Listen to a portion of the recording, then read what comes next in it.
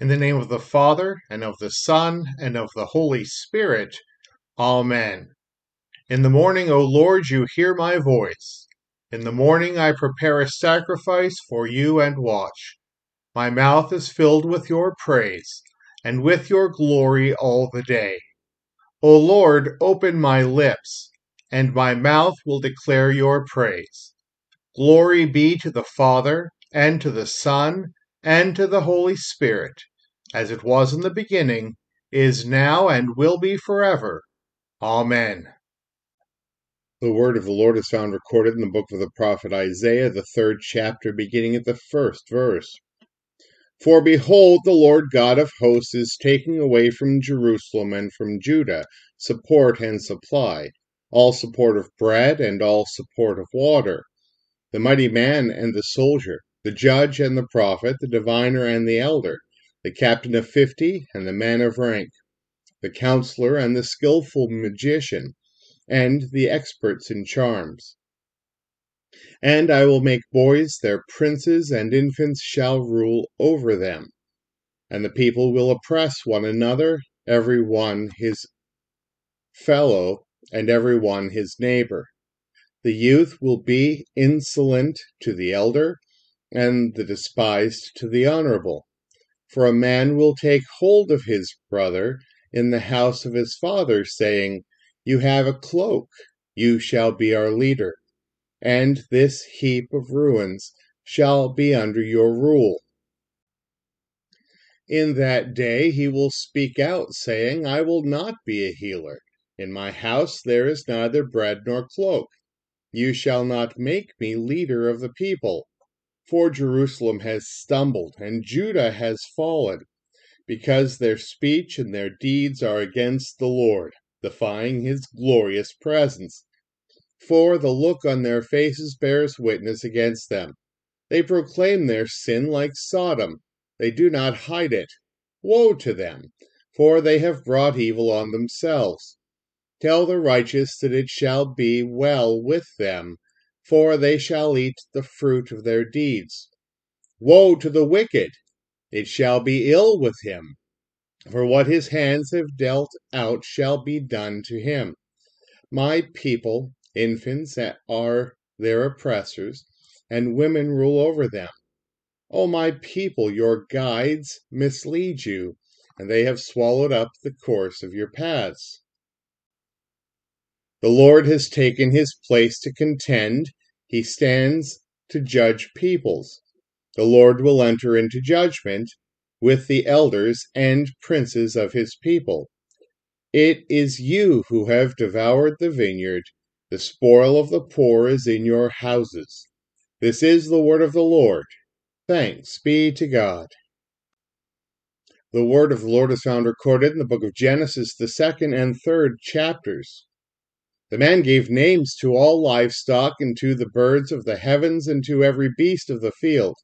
But for Adam there was not found a helper fit for him.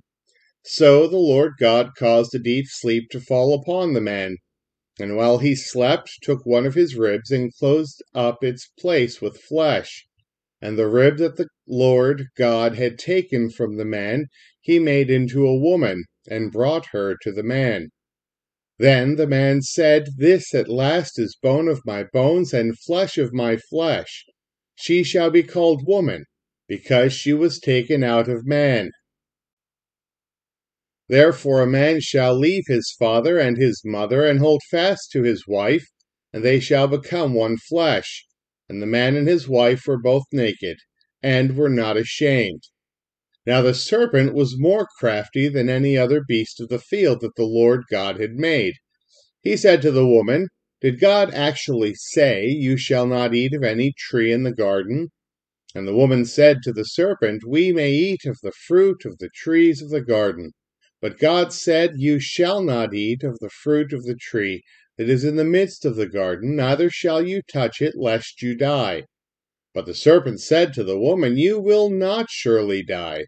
For God knows that when you eat of it, your eyes will be opened, and you will be like God, knowing good and evil. So when the woman saw that the tree was good for food, and that it was a delight to the eyes, and that the tree was to be desired to make one wise, she took of the fruit and ate. And she also gave some to her husband, who was with her, and he ate. Then the eyes of both were opened, and they knew that they were naked. And they sewed fig leaves together, and made themselves loincloths. And they heard the sound of the Lord God walking in the garden in the cool of the day. And the man and his wife hid themselves from the presence of the Lord God among the trees of the garden. But the Lord God called to the man and said to him, "Where are you?" And he said, "I heard the sound of you in the garden, and I was afraid, because I was naked, and I hid myself." He said, "Who told you that you were naked? Have you eaten of the tree of which I commanded you not to eat?" The man said, "The woman whom you gave to be with me, she gave me fruit of the tree, and I ate." Then the Lord God said to the woman, "What is this that you have done?" The woman said, "The serpent deceived me, and I ate."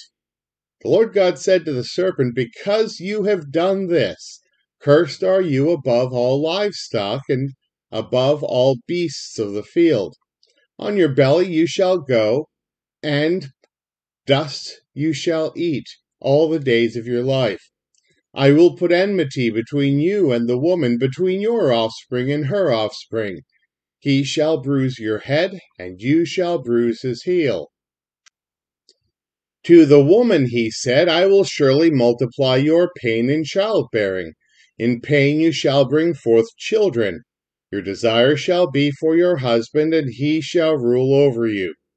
And to Adam he said, "Because you have listened to the voice of your wife, and have eaten of the tree of which I commanded you, you shall not eat of it.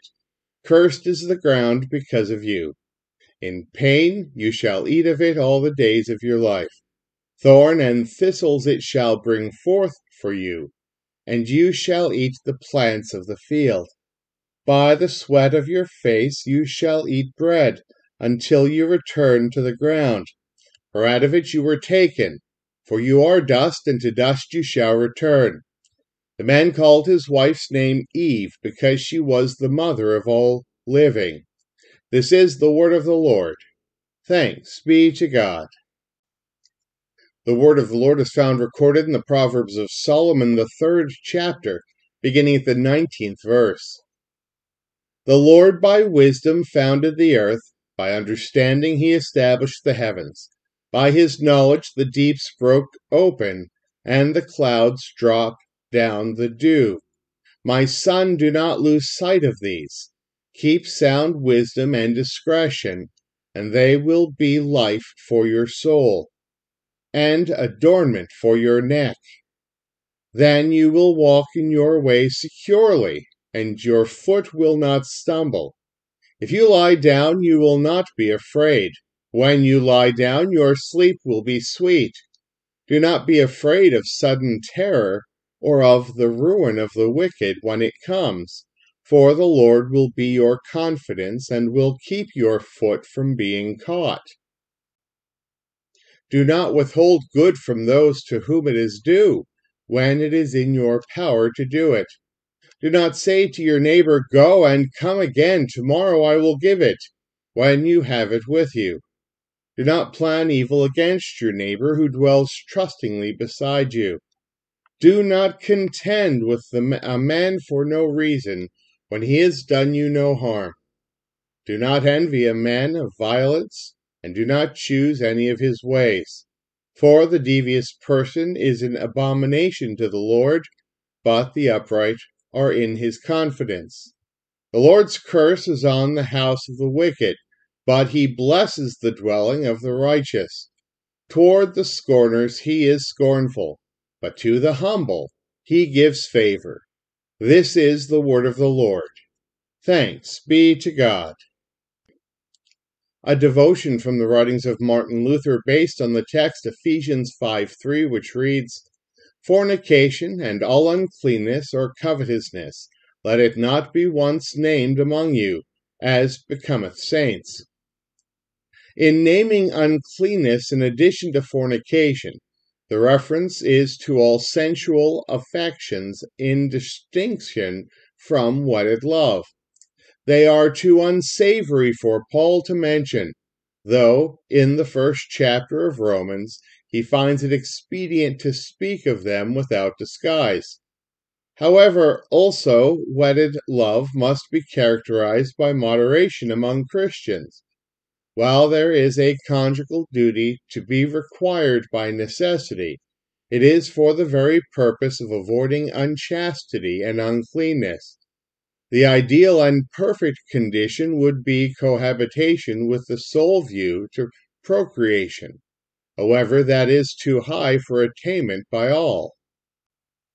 Paul declares that sin, which he indicates, should not even be named of the Ephesians. Unquestionably, among Christians there will always be some infirm one to fall, but we must labor diligently, correcting, amending, and restraining. We must not allow the offense to go unchallenged, but curtail and remedy it. As occasional fall among Christians must be borne with a long as right prevails in general, and such things are neither tolerated nor taught, but reproved and amended. Paul counsels the Galatians that the brethren restore the fallen in a spirit of meekness, and he blames the Corinthians for not reproving those who sin. I make this point for the sake of those who, as soon as they observe that all Christians are not perfectly holy, imagine there is no such thing as a Christian, and think the gospel is impotent and fruitless. The writer of the epistle assigns the reason why it does not sound well to hear such things about Christians, because they are saints, and it behooves saints to be chaste and moderate, to practice and teach these virtues. He calls Christians saints, notwithstanding that in this life they are clothed with sinful flesh and blood. Doubtless the term is not applied in consequence of their good works, but because of the holy blood of Christ. For Paul says, "But ye were washed, but ye were sanctified, but ye were justified in the name of the Lord Jesus Christ, and in the Spirit of our God." Being holy, we should manifest our holiness by our deeds. Though we are still weak, yet we ought duly to strive and become chaste and free from covetousness, to the glory and honor of God, and the edifying of unbelievers. We confess together our common and saving faith with the Apostles' Creed. I believe in God the Father Almighty, maker of heaven and earth, and in Jesus Christ, his only Son, our Lord, who was conceived by the Holy Spirit, born of the Virgin Mary, suffered under Pontius Pilate, was crucified, died, and was buried. He descended into hell. The third day he rose again from the dead. He ascended into heaven, and sits at the right hand of God the Father Almighty. From thence he will come to judge the living and the dead. I believe in the Holy Spirit, the holy Christian Church, the communion of saints, the forgiveness of sins, the resurrection of the body, and the life everlasting. Amen. Lord, remember us in your kingdom and teach us to pray. Our Father, who art in heaven, hallowed be thy name. Thy kingdom come, thy will be done, on earth as it is in heaven. Give us this day our daily bread, and forgive us our trespasses, as we forgive those who trespass against us. And lead us not into temptation, but deliver us from evil. For thine is the kingdom, and the power, and the glory, forever and ever. Amen. Almighty God, merciful Father, who created and completed all things, on this day when the work of our calling begins anew, we implore you to create its beginning, direct its continuance, and bless its end, that our doings may be preserved from sin, our life sanctified, and our work this day be well-pleasing to you, through Jesus Christ our Lord. Amen. I thank you, my heavenly Father, through Jesus Christ, your dear Son, that you have kept me this night from all harm and danger. And I pray that you would keep me this day also from sin and every evil, that all my doings and life may please you. For into your hands I commend myself, my body and soul and all things. Let your holy angel be with me, that the evil foe may have no power over me. Amen. Let us bless the Lord. Thanks be to God.